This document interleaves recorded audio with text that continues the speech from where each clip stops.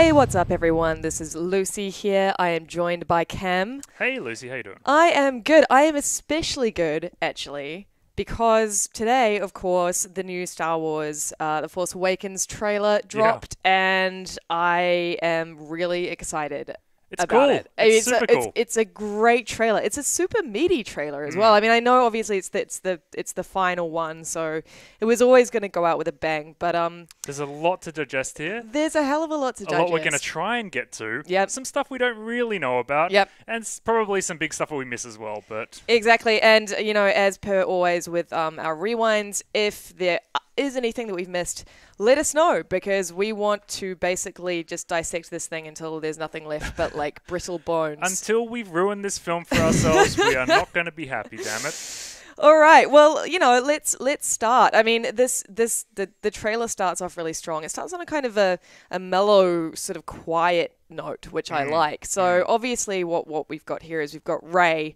And she is exploring what we're at this point presuming is the fallen Star Destroyer from the second teaser.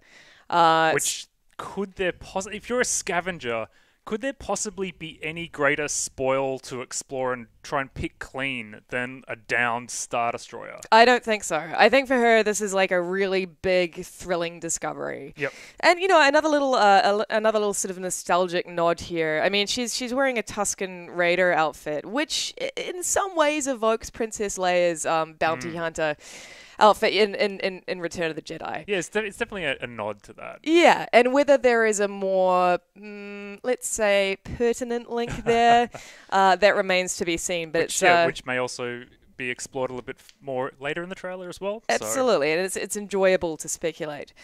Now we're getting a voiceover as we move forward, basically asking, "Who are you?" Yep.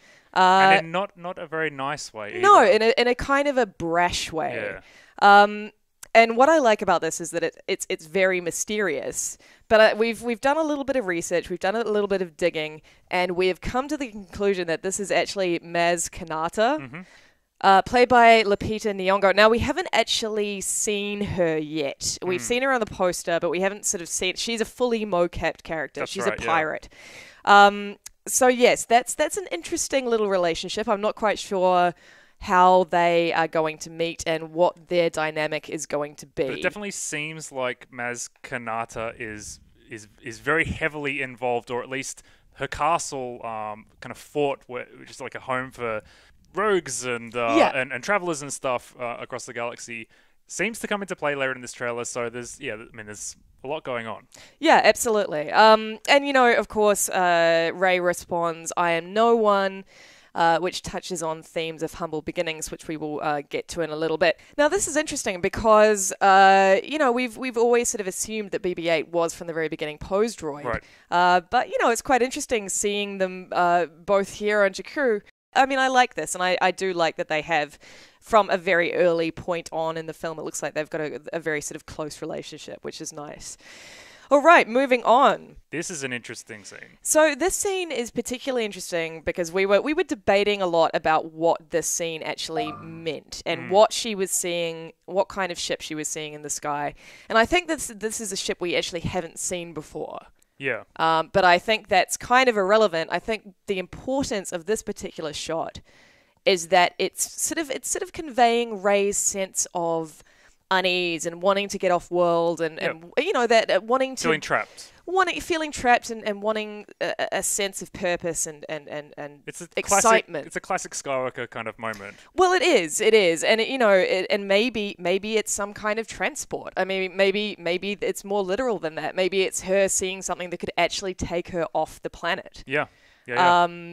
You know, and then into Han Solo. I don't know. Who can say? But yeah, I mean, we've got the sort of the real indication of that is by that slight smile that plays on her face in this shot. I think that's kind of the key. Is like that's the this wistful kind of dreamlike. She's imagining what her future could be, I guess. Okay, so now we're back on the Starkiller base.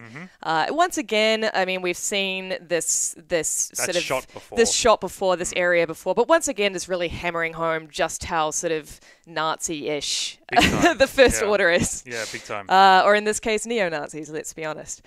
All right, so here we have Finn. I mean, this is not the first time we've seen him in his Stormtrooper outfit, but this is certainly the first time that we've kind of got more of a sense of just how lost he is now. He's lacking the purpose that he had when he was a Stormtrooper. So he's saying, I was raised to do one thing, meaning he was raised to fight as a Stormtrooper.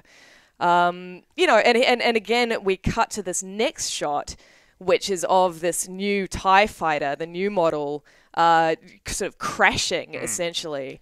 Which, you know, basically suggests, going back to the second teaser, where we see that TIE fighter firing at stormtroopers from within, suggesting that he escaped and he, you know, tried to get out of there cleanly, but things didn't quite go to plan, essentially. So whether they're looking for him or whether they think he's dead, you know, is hard to say.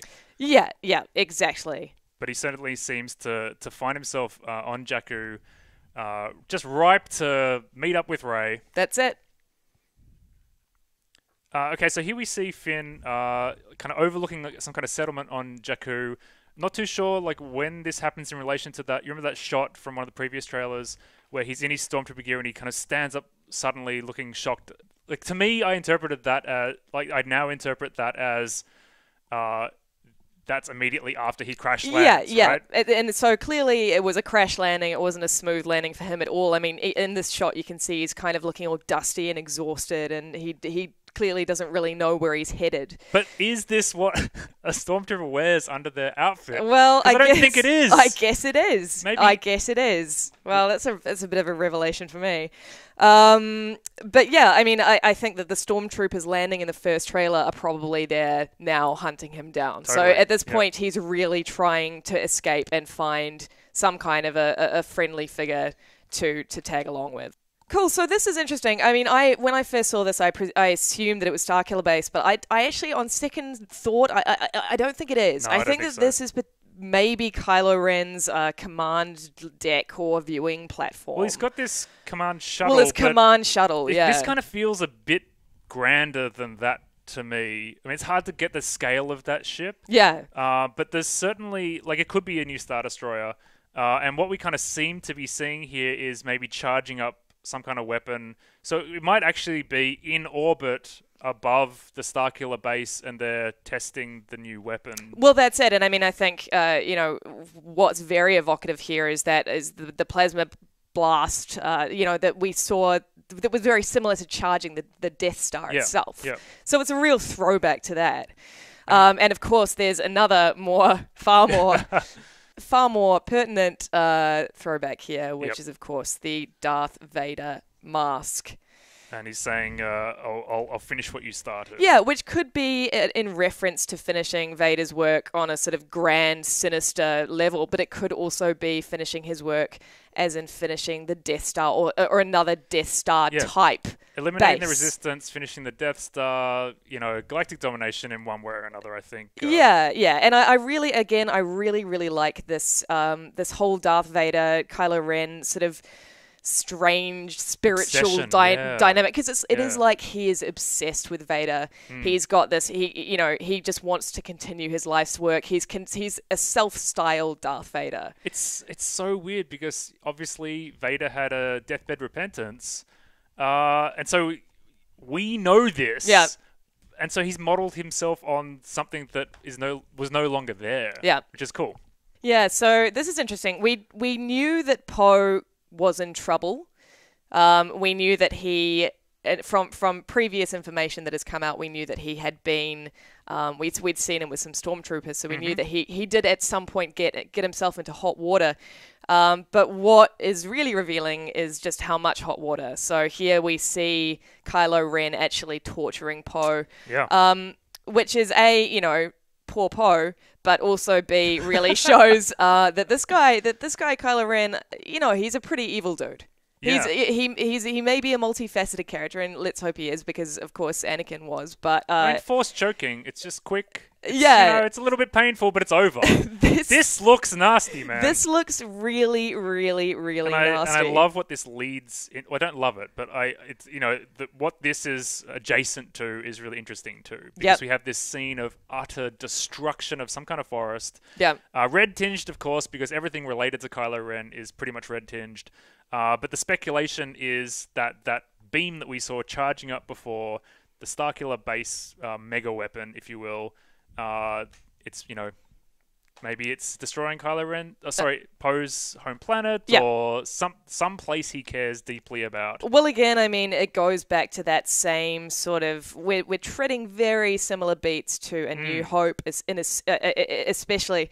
Going back to the Alderaan scene from A New Hope as well. Yep. Just that idea of, okay, we're going to actually just destroy everything that you love. And there's nothing you can do to stop it. Yeah. All right, so now we get to see just what the Millennium Falcon can do. Yeah. And not only that, but it's on Jakku. It's like the downed Star Destroyer. It's all these hulking wrecks of ships from the Battle of Jakku. And just weaving through it. It's like this amazing setting for any kind of action sequence. Yeah, and I do actually love how action heavy this trailer is. I think in the first teasers we got, there was a little taste of the action, but in this trailer we really get to see a lot of explosions, a lot of aerial dogfighting and that sort of thing. Yep. And of course, once again, we're seeing the new TIE fighters, the new ones tinged with the red as well. Yeah, I've heard that they added the red because obviously it makes it faster. Well, it's like racing stripes. Yeah, that's what I'm saying. Yeah, I don't know why the X-Wings don't. They should just be all red. They should be. Yeah. Now, we've got some narration coming up here from Rey. There were stories about what happened. This suggests that the stories of 30 years prior has basically they've become mythical. Yep. And much. Well, it's a David and Goliath tale, So yeah, it would get mythologized down the line. Yeah, and this idea, of course, of the Force and of Jedis and that sort of thing. You can imagine that it would have descended into this kind of mythology that people didn't really believe. And of course, we've got this incredible shot coming up with Rey and Finn, who are now united. Yep. And Han confirming that yes, it is true. All of it is true. Yeah, it's true, all of it. Good old Harrison delivering an especially mumbled line. I can't wait to see whether that just persists throughout the entire film. Oh, well, I hope so. Yeah. All right, and then, if that wasn't kind of cool enough, we go smoothly into the Falcon and hyperspace. I mean, I think that there are a lot of sort of nostalgia overload moments in this trailer.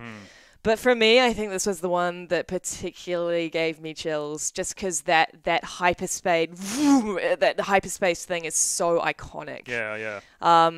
So I loved that shot. I loved it. Whereas I'm obviously like a huge Hayden Christensen fan, so I'm pretty just gutted that there was no nostalgia overload for me.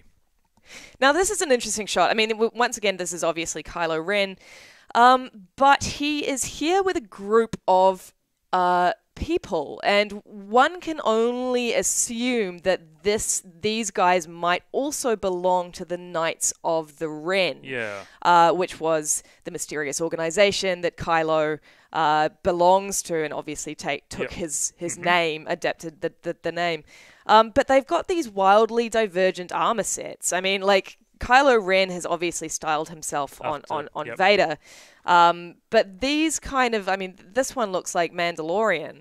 So it is interesting. I'm still not quite sure who these guys are, but it's such a brief shot, though. It is such a brief shot. It's really hard. The driving rain, it's kind of fading in, fading out. Yeah, no, I agree. But what I really like, again, about this shot is that it just suggests that kind of sense of slightly quiet danger that Kylo Ren has. His saber that he built himself, just hanging by his side like that. Like it's, I think it's a very sinister shot, and I like it. Yeah. Yeah, very cool. So we got the new X-Wings in action there very briefly. I love this this shot on the battlefield of the X-Wings, like coming from the horizon, just low above the water, just kicking up this huge spray behind them. It's such a cool shot.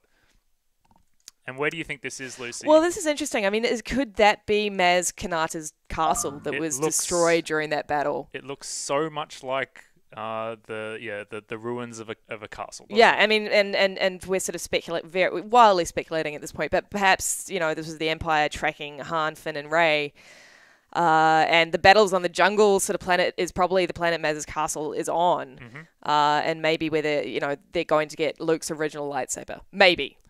Cool. So here we've got we saw this little shot. It was released previously, this little sort of sequence. But I really like this. It's Poe and Finn preparing for battle.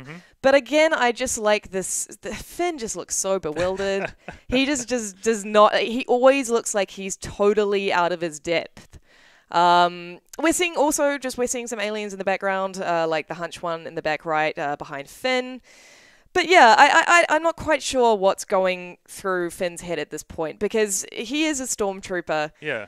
He was born and raised as a stormtrooper, so he's clearly adept in a battle situation. But maybe he's used to being given orders. Yeah. Maybe it's that simple. He's switched sides. He's having to lead. He's having to make his own decisions. Who knows? And also that kind of like friendly sort of camaraderie that you see coming from Poe. I mean, maybe that's really bewildering to Finn, especially coming from such a regimented kind of order that he belonged to. I like the way he's played, though, because he does have that element of being out of his depth, but I also kind of like it how you can see him kind of stealing himself, and so there's that juxtaposition of these two kind of internal emotions, like fighting for control. Yeah, I love his character already. Okay, and now we have some explosions. It's Rey, Finn, and BB-8 running away from something sinister happening on Jakku. Again, we've seen them running a lot on Jakku, so clearly they're being pursued by something, and they need to escape. Now, this is a very interesting shot. They're going into some sort of a hall or building with lots of flags. A lot of Mandalorian symbols on the flags here, including Boba Fett's hanging up top front and center at the very end of the shot. And the building itself looks so much like the castle that we've just seen destroyed in previous shots. Exactly. So, that leads us to conclude that this is the entrance to Maz Kanata's pirate castle. Yep. And maybe the flags are battle spoils to show that the folks here, they shouldn't be trifled with. Which would just be awesome. So cool. Okay, so once again, we are returning to this shot that we've seen before with this robotic hand touching R2. Now, one thing that we should really point out at this point is that Luke Skywalker is mysteriously absent from this whole trailer. Yeah. Which, I'm not quite sure what the significance of that is, especially because this is the final trailer. But there have been theories that this is Luke's hand, even though it's not. It's a little different from, because I mean what we've got to go by from the action figures, the Luke Skywalker action figures, is a sort of general little look at the hand, and it looks similar, although the sleeves are a little thin and the robe itself is a little bit darker than the leaked Luke set shots. I mean, I don't know. I still think it is Luke's hand, and he's basically upgraded since his hand that we saw in later, Jedi. Man. Yeah, well, exactly. But at the same time, it could just be a total red herring. So this trailer hasn't really gone to any great lengths to clarify that. But do you think that the narration in this sequence that says the dark side, the Jedi, they're real? That's Luke, right? Well, I like to think that it's Luke, but I'm still really curious as to why they just didn't show his face. Yeah. Okay, so where do you think that this is taking place? I mean, I'm thinking that it might be Sullust. with all the black, rocky, sort of ashy, this big volcanic kind of planet. Because as we've ascertained many times before, in Star Wars world, all the planets tend to have one type of environment. Sure. Just one. Yep. Because that's how it works in a galaxy. Makes it iconic, damn it. Far away. So this looks like Kylo Ren's command shuttle. Yep. And interestingly enough, we have a shot of Captain Phasma. Yep. And now, could she be going to meet Kylo Ren? Yeah, I mean, it looks like exactly the same location, so, it definitely seems that way. So, yeah, meeting of evil people. Absolutely. Both very intimidating. Okay, so this is Rey, obviously very upset over someone, and we do not see who that someone is. We see a brown jacket, we see loose hair. Slightly concerning, considering some of the rumors that have been flying around about a death of a certain beloved character. But I don't want to jump to conclusions so soon in proceedings. But obviously, someone has died who she really, really cares about. Hopefully not any of these three. Fingers crossed. Yeah. So here we see three of our heroes realizing, we think, that they're not actually in trouble because they're kind of lowering their hands. So they've got their hands up, and then they just slowly bring them down as if the cavalry has arrived or something's come to save them. Endor 2, Electric Boogaloo. That's right. Now, we've got a voiceover here as well that is very interesting. The Force, it's calling to you. Now, we think at this point that this is actually Carrie Fisher as Leia. Now, in all likelihood, she is talking to Rey. Again, this suggests perhaps a stronger relationship between the two than we may think at this point. But yes, we'll wait and see. So here we've got another battle happening. We've got a classic Star Wars trench. Yep. We're in a snowy environment. We're not quite sure where this is taking place. Potentially Starkiller. Potentially it could be, because we know that it's a big snowy environment, big ice kind of base. But at this point we don't know. But I do like the trench. I love that they've thrown in the trench in there. It's so necessary. If you are going to build planetary weapons, you got to have a trench. Gotta have a trench. That's just basic engineering. Space engineering. So here we have Rey looking pretty cranky. This is Rey looking very angry, and she's wielding a sweet sort of laser sword off here, which I really like. But yeah, it's interesting. She's clearly really furious at this point, and I'm wondering. I mean, again, the environments are very different, but I'm wondering if this is at all related to the death that we saw in a previous shot, because, there's a lot of emotion on their face there. So a couple of things that are notable about this shot. I really like how 70s inspired the control panels are here. Yep. I love the sort of retro look of this interior. This interior could be straight out of A New Hope. It could be. And also this interior looks very similar to that same bridge or command deck from the previous shot where Kylo was looking outside. You reckon? Yeah, it's very similar. I don't know. Yeah, it's not red enough. It's not red enough, but again, a very similar aesthetic. So clearly, this is a first order ship. We hope. Yeah. Okay, so for many people, this is the money shot, because it's a beautiful shot. I mean, it already feels slightly iconic. Yep. It's such a brief shot of Han and Leia. Han is comforting Leia, and that's all there is. But I just think it's absolutely beautiful, and it's just lovely to see them reunited. All right, and here we see Finn in the snowy woods. Now, we've seen this shot before, approaching Kylo Ren, wielding Luke's blue saber. And again, I really get from this shot that this isn't in any way a kind of a final confrontation. I feel like Finn is completely out of his depth. He does not look confident. Kylo, I mean, we just see Kylo from behind, but he definitely comes off as the more threatening of the pair. He's just, striding forwards. And again, I really get this feeling that Kylo just wants that saber. Yeah, right. And that's where this battle is heading. So as this trailer ends, we end on this kind of very spine-tingling note. It's the rebirth of the Force. It's the rebirth of the Force. And of Just this franchise. let it in, we hear. And we think that at this point, we think that this is Leia, again continuing on from what she was saying earlier, and presumably talking to Rey. Yeah. So that's everything, I guess, that we can glean so far, which is actually a fair bit. Again, a mixture of what we already know and some wild speculation there.